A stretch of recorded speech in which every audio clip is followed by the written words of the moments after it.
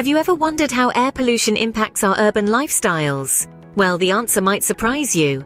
A recent study by the real estate site Redfin has shed light on an intriguing trend. More than 1.2 million people have moved away from metropolitan areas at high risk of poor air quality between 2021 and 2022. This is a significant increase from the previous year, wherein only about 420,000 people made a similar move. A majority of the high-risk cities are located in western states like California, Oregon, Washington, and Idaho. These states have not only seen their air quality worsen due to factors like wildfire smoke, but also have high home prices, making them less attractive to potential residents. The Redfin study found that there are 13 major metro areas where more than 85% of homes face a high risk of poor air quality. Interestingly, all these cities are in the western United States. During the period between 2021 and 2022, 2/3 of these metro areas witnessed more people moving out than in. The trend seems to be towards moving to places with lower risks of air pollution. Cities like Phoenix, Dallas, Tampa, Austin, and San Antonio in Texas have become attractive destinations.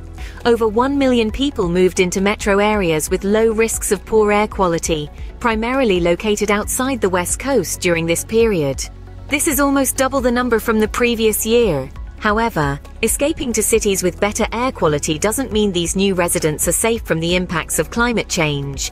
Tampa and Northport in Florida have suffered from extreme flooding as hurricanes become more severe due to climate change.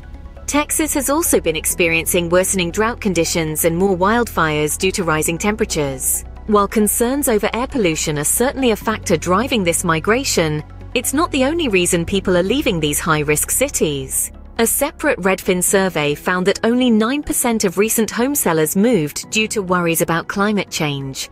The majority of home sellers, 31%, said they wanted more space, while 24% wanted to be closer to family. Another 20% cited the desire for a better deal on a home as their primary motivation.